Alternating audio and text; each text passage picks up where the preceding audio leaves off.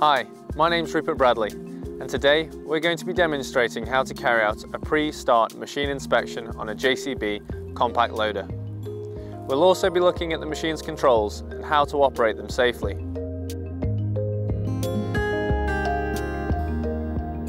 Before starting the inspection, make sure the loader arms are on the ground, the machine is in neutral and that the part brake is on. Then secure the articulation pin. Move to the front left-hand tyre, checking for signs of any damage. Look out for bulges, cuts or excessive wear, and embedded objects in the tyres, such as nails or bits of scrap metal. Also look out for any air leaks or punctures. Incorrect tyre pressures will affect the machine's stability. On all wheeled loaders, tyre pressure should be higher on the front tyres to cope with the additional weight when the bucket is loaded. It's good practice to check the pressures regularly to avoid accelerated tyre wear or unsafe operation. When doing this, always refer to the tyre pressure chart in the operator's manual before inflating the tyres. Reinstall the valve caps firmly to prevent dirt from entering the valve. Continue the checks on the other tyres as you move around the machine. As you move around the machine, remove any dirt or debris, especially from round the loader end linkage points and pivot pins. Inspect all steelwork for signs of damage. Pay particular attention to the pivot point weld and check the pivot points are correctly in place and secure. Continue to check for damage or missing parts as you move around the machine. When using hydraulic attachments, take the time to clean the auxiliary connection points. This will help protect against any hydraulic contamination. Whilst you're at the front of the machine, take this opportunity to grease the loader end. Do this regularly and after washing or steam cleaning. 2 strokes with the grease gun should be enough. Stop when grease appears at the joint. There's 14 grease points on this machine. Always refer to the operator's manual as some grease points may be out of sight. As a tip, it's recommended you wear gloves when greasing the machine, as grease from your hands could later be transferred to the machine's controls, resulting in unsafe operation. As we can see, this machine is fitted with a quick hitch. Always check the attachment pickup points and pin locking mechanism is secure. Check the toe plate of the attachment for any signs of damage. Look out for signs of uneven wear, as this could indicate low tyre pressure on one side of the machine. Whilst we're at this point of the machine, it's worth noting the location of the tie-down points. There's 2 on the front axle and 2 on the rear. Refer to the tie-down procedure in the operator's manual when preparing the machine for transport on a trailer. Remember, always fit the central safety pin when transporting the machine. Continuing the inspection, check the cab glass and mirrors for cracks, reporting and replacing items if damaged. Check all the lamp lenses, visually inspect the hydraulic hoses and fittings for damage or kinks. To access the fuses and relays, open this side panel and remove this cover. If a fuse blows, find out why and correct the fault before installing a new one. You will also find the cab air filter here. If required, you can shake out loose dust from this filter. Replace if severely blocked or damaged. Check for oil, fuel and coolant leaks below the machine. This also ensures you have checked no one is working under the machine before beginning operation. The mesh on the engine cover prevents larger particles being drawn into the cooling pack. Material small enough to pass through this should also pass through the fins of the cooling pack to prevent it plugging up. If material does build up on the mesh, always clean it off when carrying out your inspection.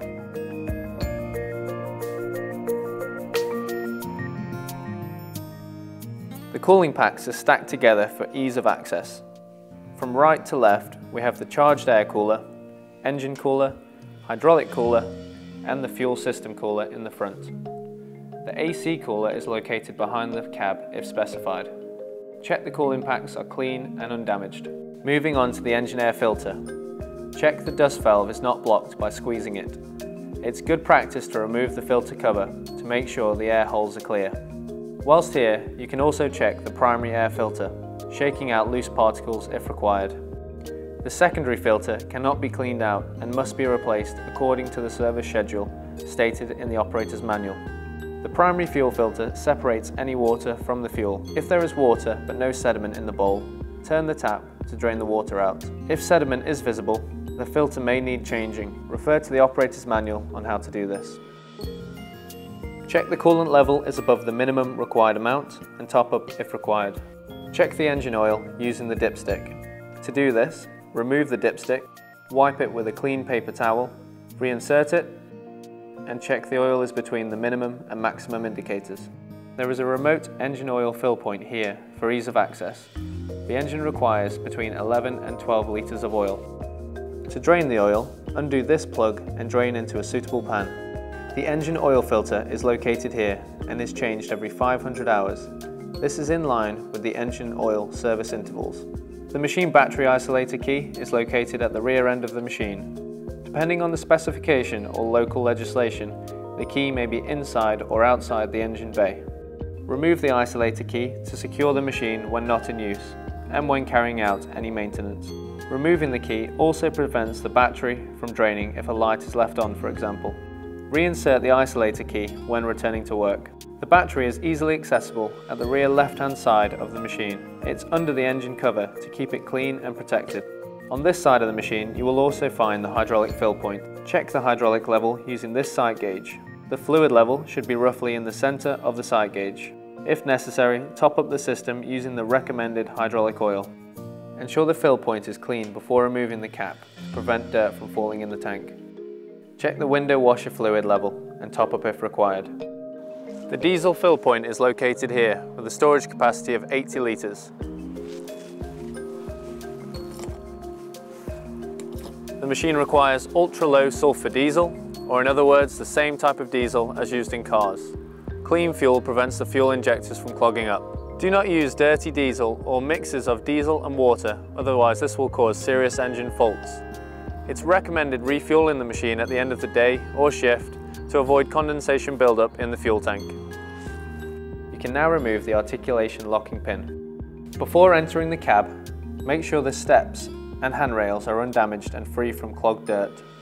Remove any rubbish that may interfere with the pedals. Clean the windows, light lenses and rear view mirrors if required. Always face the machine when entering and exiting the cab, maintaining 3 points of contact. Remove or secure all loose items in the cab. ROPS and FOPS is built into the machine as standard, but this does not guarantee your safety. Once seated and before starting the engine, always fasten your seatbelt. Emergency exits are designed into the machine in the event of the machine overturning. The type of emergency exit will depend upon the specification of your machine. Read the operator's manual to understand the exit route before starting the machine.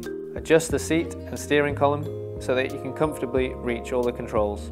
As a measure, you should be able to fully apply the brake pedal without having to stretch. Set the rear view mirror and wing mirrors up to give you good rearward visibility. The front display informs you of the machine fuel level, engine coolant temperature, hydraulic status, operator presence indicator, engine RPM, service icon if there are less than 20 hours to the next service interval, time, machine hours, travel speed, the direction of travel and the current gear selection, indication of any lights in use, and any machine error alerts. Use these controls to set up the machine's display. To enter the setup mode, push the enter button and scroll down simultaneously. Then turn the starter key to the ignition position, but do not start the engine. To start the machine, ensure the battery isolator is inserted. Ensure the park brake is on, the machine is in neutral, and constant flow and high flow switches are set to off. Turn the key to the ignition position for 2 to 3 seconds to preheat the engine before turning the key fully. Release the key as soon as the engine starts. Once the engine has started, check that all the warning lights have gone off. If any warning lights fail to go off or come on during operation, stop the machine as soon as it is safe to do so. The loader arms are controlled by the joystick. Pull back to lift, push forward to lower, move left to crowd, and right to dump. You will find the machine's forward, neutral, and reverse selection conveniently located on the underside of the joystick. Momentary auxiliary hydraulic controls are controlled here. The speed switches are located on the top of the joystick. Press the left-hand switch for low speed for use when loading. This provides a max speed of 6 km per hour. Press the right-hand side switch to shift to high-speed mode. Use this when traveling, for example. This increases the travel speed to 20 km per hour. This machine can be fitted with diff lock. Diff lock is engaged by pressing and holding this switch. It is then disengaged when the switch is released.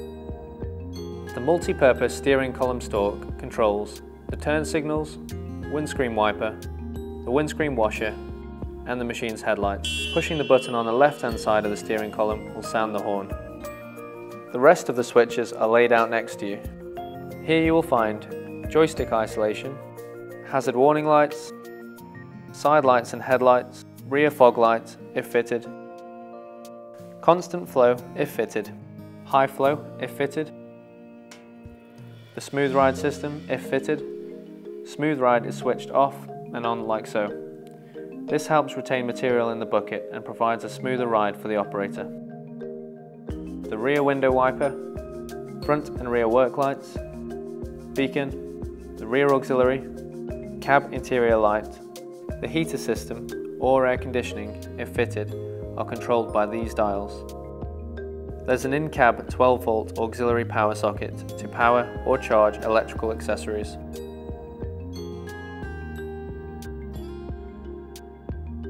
In temperatures below -5 degrees, the machine may not respond properly to control movements. Allow at least 10 minutes warm-up time with the engine at half throttle. Operate the arms and bucket services to warm up the hydraulics. The accelerator pedal is located on the right-hand side of the footwell, whilst the brakes are located on the left-hand side. The brake pedal doubles up as an inching pedal when partially depressed. This allows engine RPM to be increased via the accelerator whilst maintaining a low travel speed. Pressing the pedal down further will apply the brakes. Test the foot brake works before putting the machine to work. These loaders have a tight turning circle of 40 degrees, ideal for operating in tight spaces. When travelling, always reduce the travel speed before turning to maintain machine stability. The current speed mode is displayed on the front display. Always stick to the site speed limits. If your machine features the highway mode option, you can reach speeds up to 35 km per hour on the 407 and 40 km per hour on the 409. Highway mode is not an option on the 406. To change to highway mode, travel in high speed or hare mode at an approximate forward speed between 6 and 20 km per hour. When a plus symbol is displayed next to the hare symbol on the dash, push the gear change switch on the right-hand console. The machine then shifts to the highway mode. This is then indicated on the front display. To change back to hare mode, travel in highway mode with an approximate forward speed between 6 and 10 km per hour. The minus symbol will then be displayed next to the highway symbol. At this point, push the gear change switch again to change back to hare mode. To operate this, push and hold while you operate the auxiliary controls. This will release the attachment. To lock the attachment, operate the auxiliary controls only. This will push out the locking pins and secure the attachment.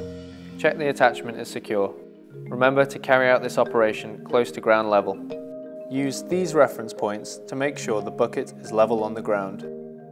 To retrieve the maximum load every time, drive into the pile and lift before crowding the bucket. This transfers the weight onto the front axle, allowing you to drive further into the pile. Check behind you before switching the machine to reverse. And remember, always keep the side clean and tidy. This helps maintain good stability. These machines are versatile, highly maneuverable pieces of equipment with safety features built in. However, it's up to you to understand the machine before putting it to use. Always refer to the operator's manual if you're unsure of anything.